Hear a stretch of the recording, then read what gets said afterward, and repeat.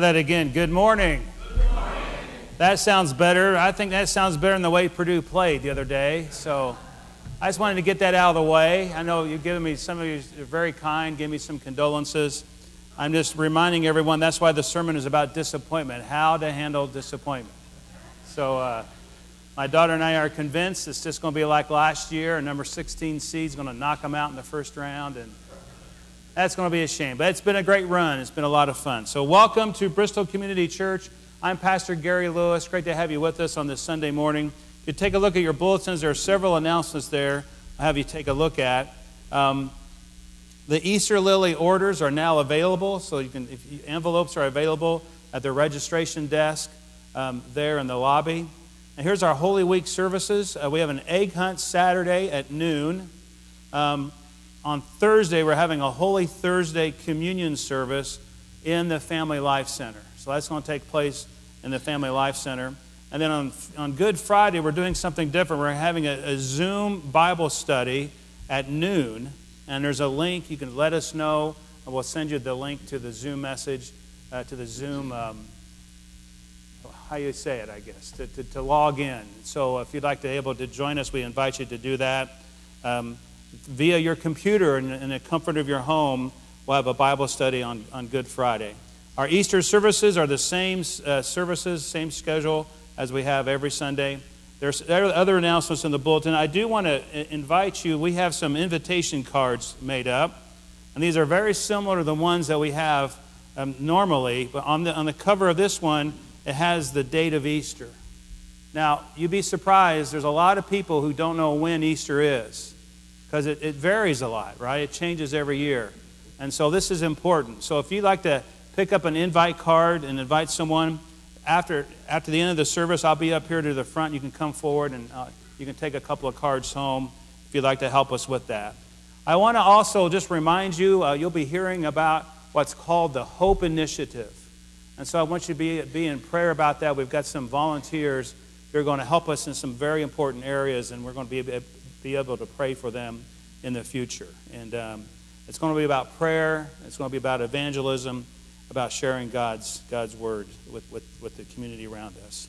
The Tuesday morning Bible study returns April 9th. The Women on a Mission meet tomorrow afternoon at 2 o'clock.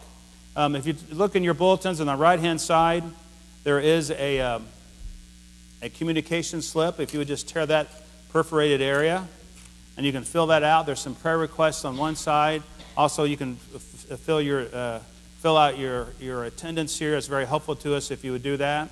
And there's also some decisions. You can check that out. And as we take the offering, you can place the communication slip in the offering plate as it's being passed. All right, let us pray together. The open road prayer. It's on the screen. Let's pray this together. God, please break through and open doors to new hopes and possibilities for our church and in our own lives. And we will surrender and faithfully follow Christ into the open road adventure of your new and unknown future. May your will be done. In Jesus' name, amen. Pray with me. Come, Holy Spirit, come. Lord Jesus, as we gather here today, Lord, we just want to praise you, for you are the King of kings and Lord of lords. And we thank you for this opportunity to be your mission outpost to this community. So, Lord, I pray for the music today. I pray for the word that's going to be spoken today, all the elements of this service, that we might be able to leave here today knowing that you are present and that you are working in our lives. For all these things we pray in Jesus' name. Amen.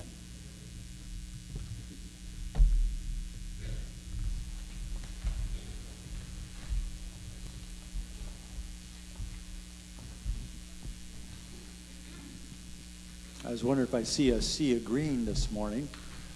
I don't know if you did this when you were growing up, but when I was growing up in school, if you didn't wear green, guess what happened? You got pitched. That's right. I don't know if that applies here, but let's stand and sing His Name is Wonderful.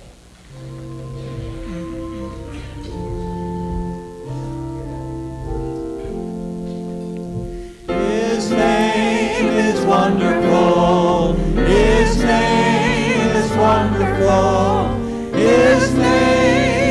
wonderful, Jesus my Lord. He is the mighty King, Master of everything. His name is wonderful, Jesus my Lord. He's the great shepherd, the rock of all ages, Almighty God is He. Bow down before Him, love and adore Him. His name is wonderful, Jesus my Lord. Okay, turn and pinch somebody, greet somebody. Okay.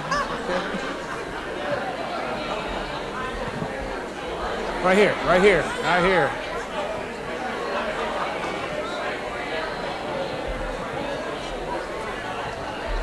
Good morning again, brother.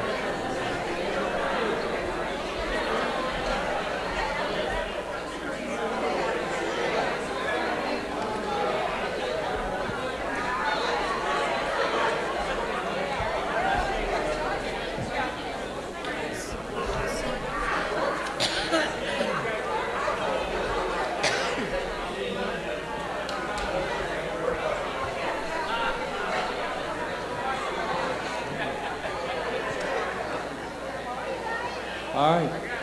You find your seats. Come thou Almighty King.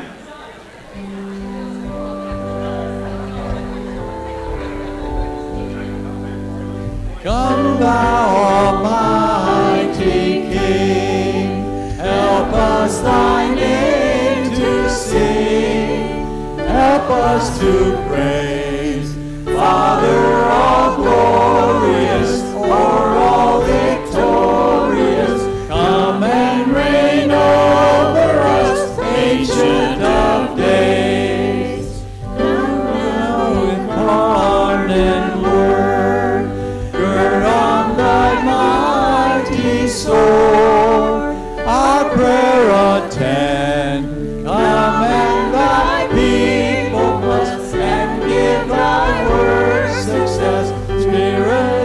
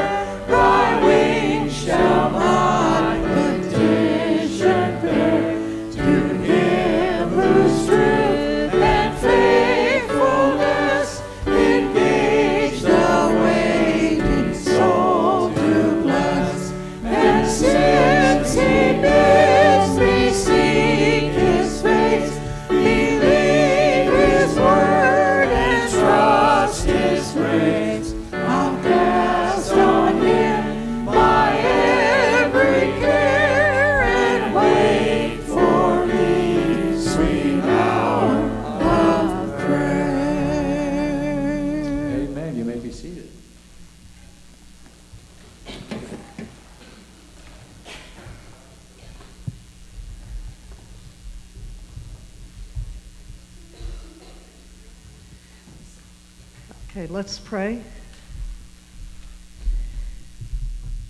Father God, we ask your Holy Spirit to inhabit our service this morning. We ask you to make your word a lamp to guide us and a light unto our path. Father, let your word be a refreshing to our spirit. Father, as we reach out to you this morning, as our hearts seek you, let us feel the weight of your presence. Let us encounter your Holy Spirit dwelling in us, guiding us, and opening our hearts to your truth. We ask to keep your hand over the family of King Ken Lingelfelter during their time of loss. Be near the family of Tess White, the sister of Loretta Wetzel, throughout their time of loss. Keep your hand over Dwayne Miller, who lost his father. Father, we ask that you heal their hearts and bring comfort to them during this time. Let them feel your love. Let them feel your care. Joshua 1:9 says, the Lord will be with you. Let God be the strength of our hearts. Father, I ask that you be with those who are brokenhearted. Your word says you are close to the brokenhearted, that you rescue those who are crushed in spirit. I ask that you bring peace wherever peace is needed. Father, we are confident that you know the things that are close to our hearts. We know that you love and care for us. Father, you know our needs, our concerns. Your word says that we are to cast all of our anxiety on you because you care for us. I ask you to bring comfort to those who are going through tough, uncertain times. You, Father, alone are our strong tower. You are the pillar that holds our life. You and you alone are our refuge, our strength, and ever-present help in our time of need. God, you are Jehovah Rapha, God who heals. Father, we ask for healing for those in our midst who are ill. We ask that you continue to be with Gene tomorrow as he's recovering at home from neck surgery. We pray for Ruth Zeems, who's currently in hospice care. Father, we pray for wellness and healing for members of our congregation and for those that they love and care for. The Bible says, ask and you shall receive. And Father, we ask these things in Jesus' name as we pray the prayer Christ gave to us. Our Father, which art in heaven, hallowed be thy name. Thy kingdom come, thy will be done, in earth as it is in heaven. Give us this day our daily bread.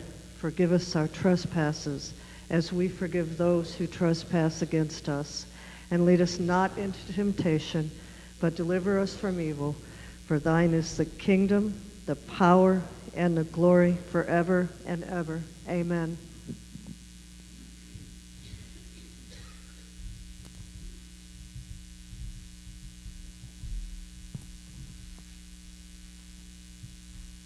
Sharing our Bible reading this morning is Jim Eagleson. Would you give him a Bristol Community Church welcome as he comes to read the Bible for us?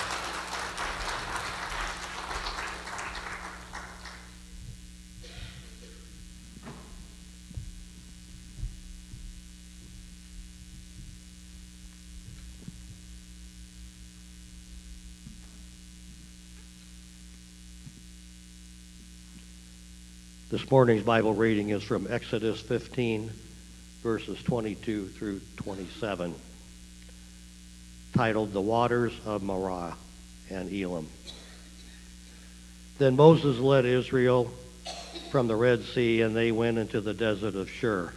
For 3 days they traveled in the desert without finding water. When they came to Marah, they could not drink the water because it was bitter. That is why the place is called Marah. So the people grumbled against Moses, saying, "What are we to drink?" Then Moses cried out to the Lord, and the Lord showed him a piece of wood. He threw it into the water, and the water became sweet. There the Lord made a decree and a law for them, and there he tested them. He said, "If you listen carefully to the voice of the Lord your God and do what is right in his eyes, and if you pay attention to his commands and keep all his decrees, I will not bring on you any of the diseases I brought on the Egyptians, for I am the Lord who heals you." Then they came to Elim, where there were 12 springs and 70 palm trees, and they camped there near the water. This is the word of God for the people of God.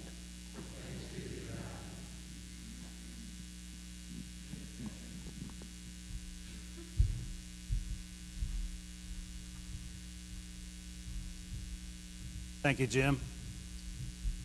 You'll turn to your bulletins. There's a sermon outline. There'll be some Bible verses we'll be looking at together this morning.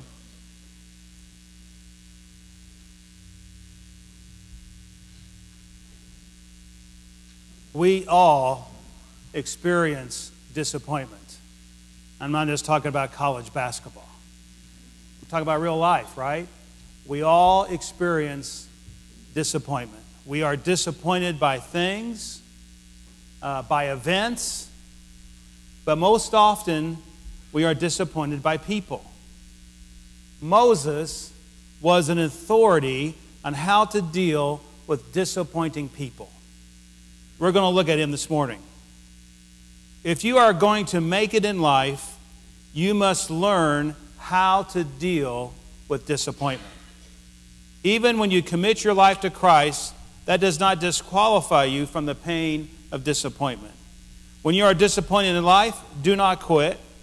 Hang on, because often areas where you think you are most disappointed are the things that in a matter of days or a few miles down the road are going to turn around.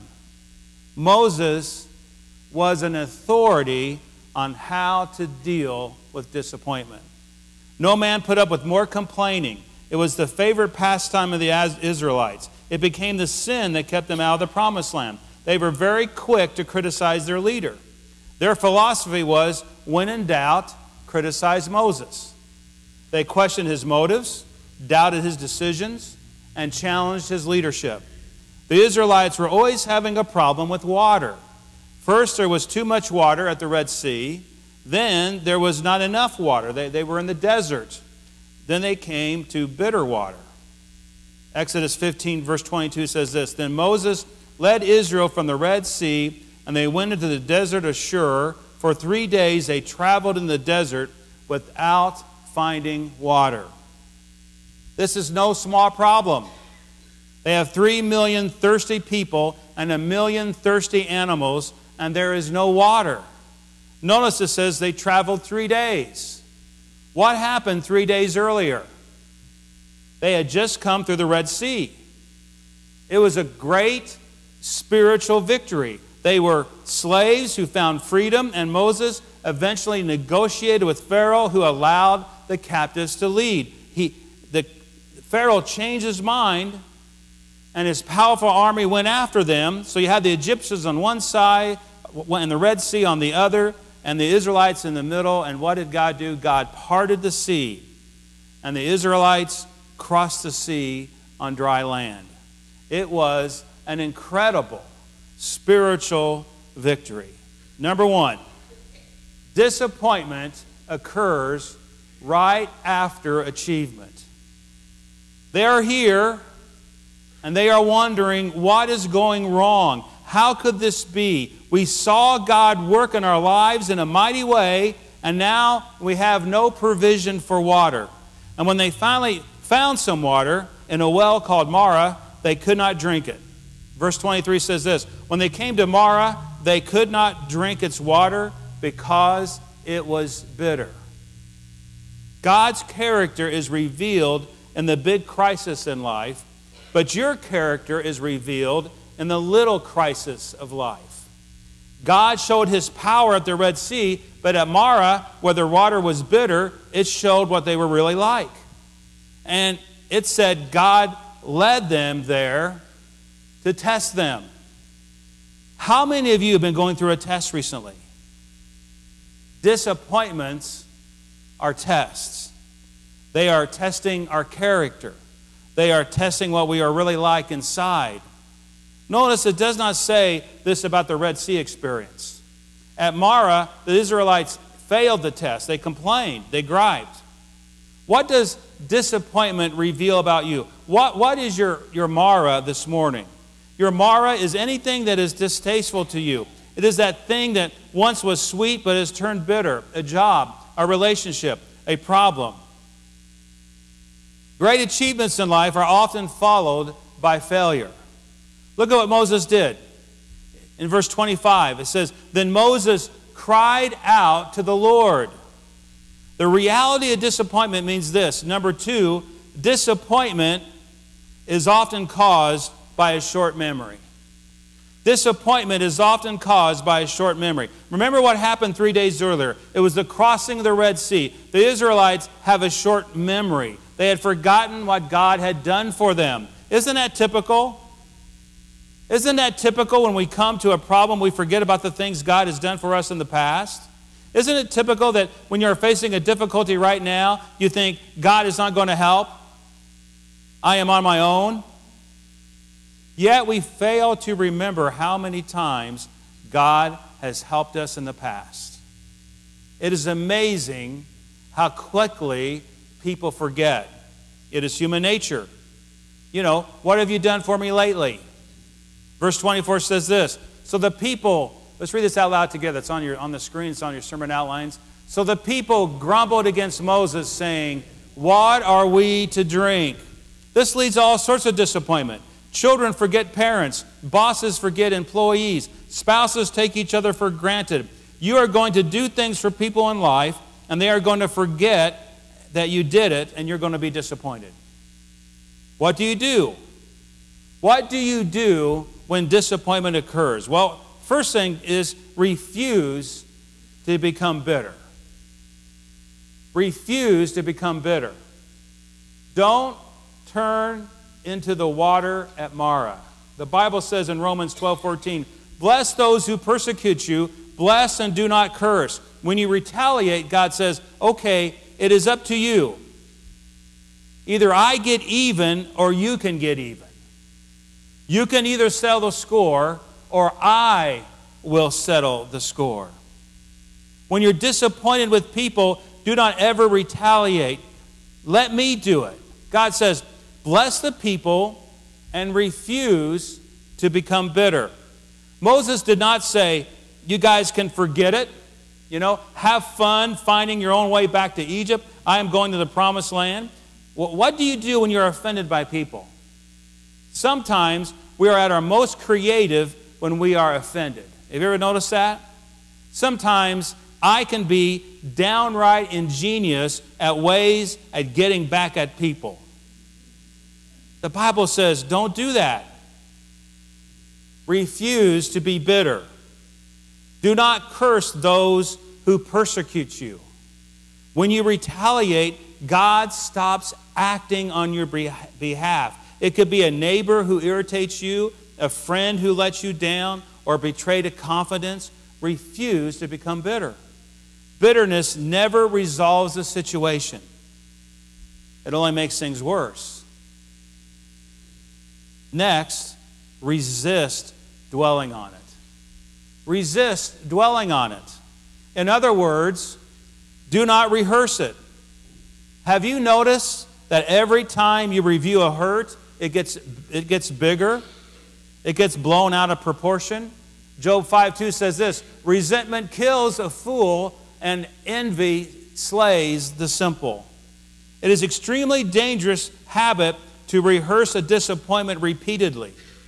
Resist dwelling on it. Ephesians 4:31 says this. Let's read this out loud together. Get rid of all bitterness, rage, and anger, brawling and slander, along with every form of malice. Next, avoid deepening the pain with anger.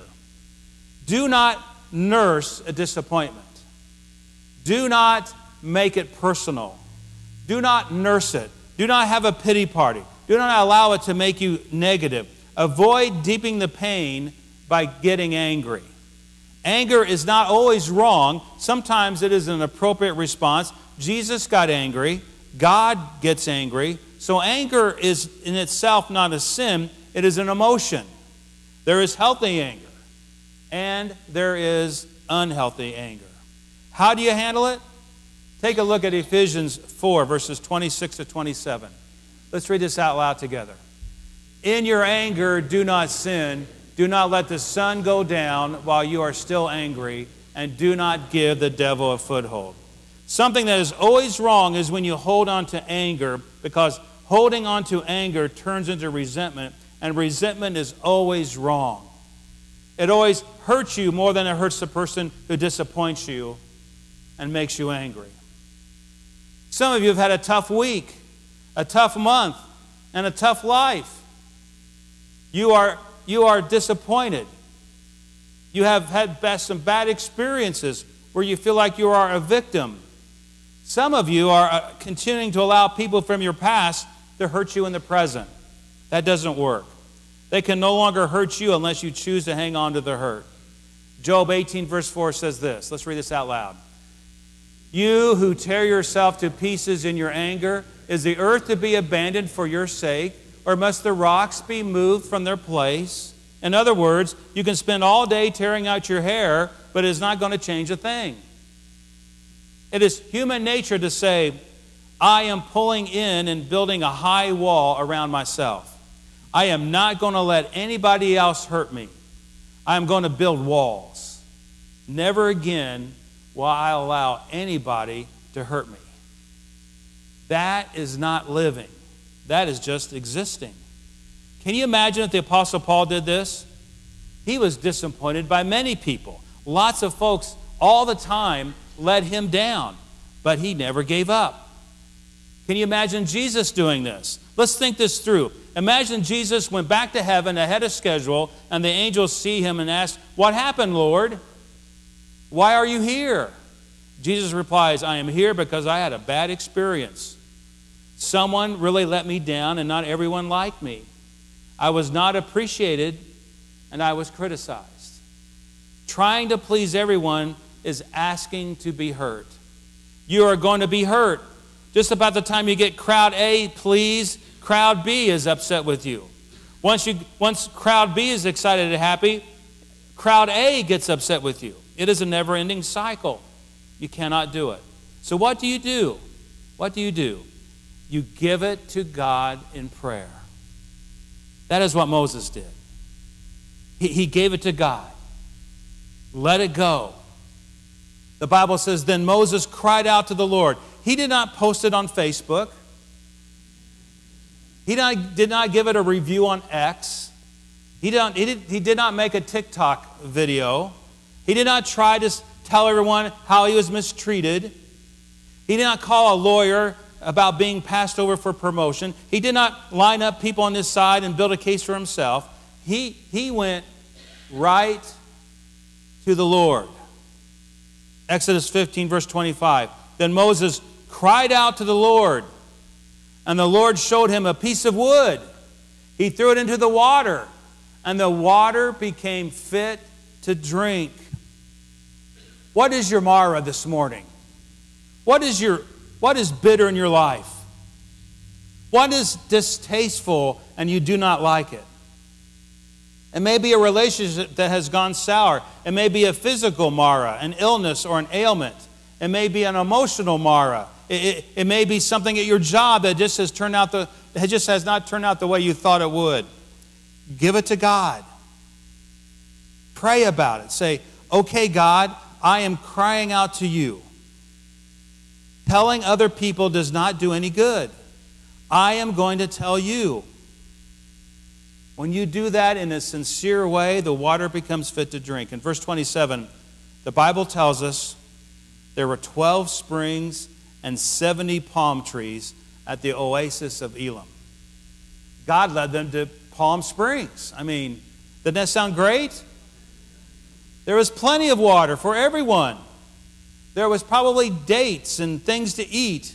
Elim was only about 5 miles from Mara.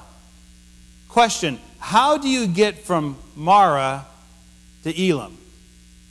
How do you get from the place of disappointment to the place of delight? How do you get from pain to paradise? The answer is, you just keep going. Keep moving ahead. Notice it says, then they came to Elim. It does not say God brought Elim to them. He didn't. They had to reach it by keeping on going in spite of their feelings. Sometimes someone will say to me, I am just so tired, I do not feel like praying. I do not feel like serving anymore. I do not feel like coming to church. I do not feel like giving. I do not feel like giving my life away. I don't feel like reading the Bible. What do you do when you do not feel like doing those things? You keep on reading the Bible. You keep on praying. You keep on giving. You keep on serving. You keep on doing the things that are the right things to do. Say, come, Holy Spirit, come. The Holy Spirit is the power of God to bring people from Mara into Elim. Some of you say, I got burned once and never again am I going to take a risk. I'm not going to let anybody hurt me. That is not living. That is existing. Disappointment is one of Satan's tools to overwhelm believers in thinking that the world would be a better place without them in it. Knowing Christ demands that we relinquish the control we pretend we have over our lives. We are called to complete the story of Christ by spreading the gospel. Faith does not just inform, it transforms.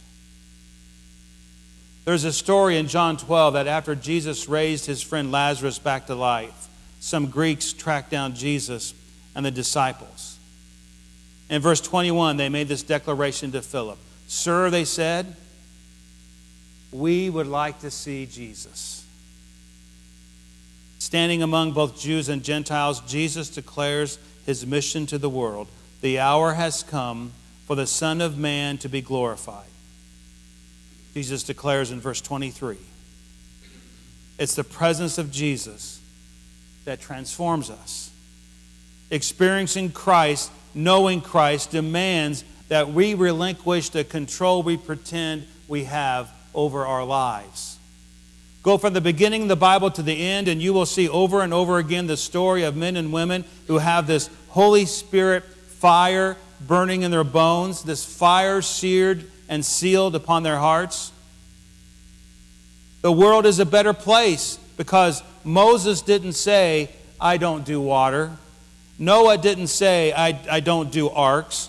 Amos didn't say, I don't do speeches. David didn't say, I don't do giants. Peter didn't say, I don't do Gentiles. Mary didn't say, I don't do virgin births. John the Baptizer didn't say, I don't do deserts. The Apostle Paul didn't say, I don't do letters. Jesus didn't say, I don't do crosses. You don't say, I don't do. Instead, do what it is that God has laid on your heart to do. Even when it seems uncertain. Even when it seems overwhelming. Even when you are in the throes of disappointment. Do not give up. It is interesting that God's solution to a bitter experience was a piece of wood. Why did God choose it? I don't know. It was a miracle. But God said to Moses, here is a piece of wood. Throw it in the well, and it will turn the bitter water sweet. So Moses did it simply as an act of obedience. That piece of wood was used to turn a bitter experience into a sweet one. Approximately 2,000 years later, God used another piece of wood called the cross to turn your bitter experiences into sweet ones.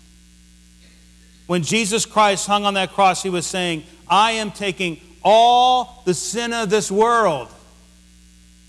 I'm doing this for you. You talk about a victim, sinless, no reason, yet he took it all unto himself so you and I could be set free. That's the good news. That is the gospel. All sorts of people will disappoint you in your life. Why? Because people are imperfect. But there is one person who will never disappoint you. Jesus Christ. He says, the truth will set you free. Pray with me. Whatever is causing hurt, resentment, and bitterness in your life, would you allow Jesus Christ to heal it? You need to deal with it today. You need to remember these principles from Mara. You are ready to give up. Do not give up. Instead, give it to God. And through the power of the Holy Spirit, you can overcome it. Remember, Elim is just a few miles away. Pray this simple prayer with me this morning. This is totally up to you. You could be tuning me out right now. You could be thinking about something else, distracted about the next thing you are about to do. Just please tune in for just a moment. Say this: Jesus Christ, help me to not give up. Help me to not get stuck in the bitter experience, but to push ahead until I come to Elim. Many times we do not want to push ahead because we are afraid. Say this: Lord, help me with my fears. Lord, I want to claim the verse that says, all things work together for good. I am not expecting any instant, overnight miracles, but I need your power to press ahead until I get to Elim. Thank you, Lord, for your word. May it encourage us all. In Jesus' name we pray. Amen. At this time, I'll invite our ushers to come forward for our offering. I'm going to offer a prayer as they prepare to collect our tithes and offerings. Oh, Lord, we thank you for your word. We thank you that we can gather here in freedom and be able to experience you in this place. Lord, I pray your blessing upon these tithes and offerings, that we might be faithful to the calling you've given us, that we might continue to be a sign of hope to this community, that we might be able to do your work in this place to make disciples of Jesus Christ. For all these things, Lord, we thank you, and we pray for these tithes and offerings to do the work that we need to do in this place. In Jesus' name we pray. Amen.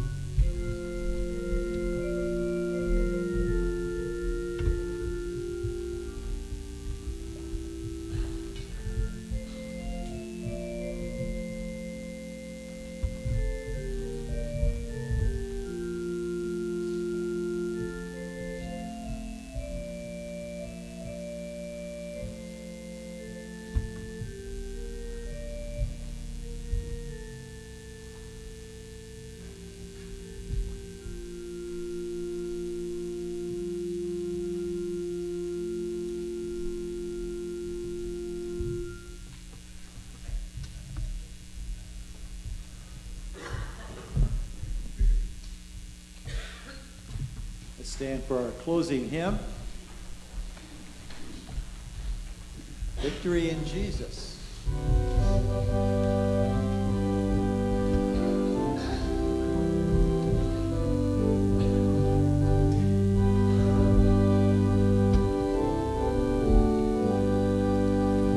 I heard it all.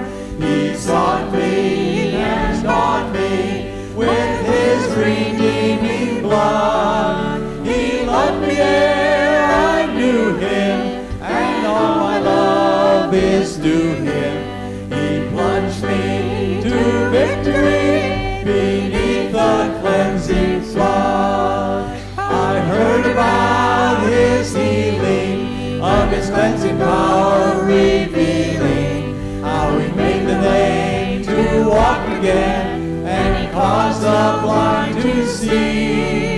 And then I cried, dear Jesus, come and heal my broken spirit. And somehow Jesus came and brought to me the victory. Oh, victory in Jesus, my Savior forever. He sought me and he bought me with his redeeming blood. He loved me ere I knew him, and all my love is to him. He plunged me to victory beneath the cleansing flood. I heard about a mansion he has built for me in glory, and I heard about the streets of gold beyond the crystal sea, about the angels singing and the old redemption story. And some sweet day I'll sing up there the song of victory. Oh, victory in Jesus, my Savior forever. He sought me and he bought me with his redeeming blood. He loved me ere I knew him, and all my love is to him. He plunged me to victory beneath the cleansing flood. For the benediction today, I invite you just to open up your hands like this and receive this benediction. And I just encourage you, if you need prayer, if this message touched something, I'll be right here at the front pew. If you'd like to pick up a few of these invitation cards for Easter, they'll be right here on the rail next to me. Let's do this together. Almighty gracious God, Lord Jesus, we thank you for who you are. We thank you for all you did for us on the cross and for your gift of grace. Help us, Lord, to do your work in this place. Fill us up with your Holy Spirit. In Jesus' name we pray. Amen.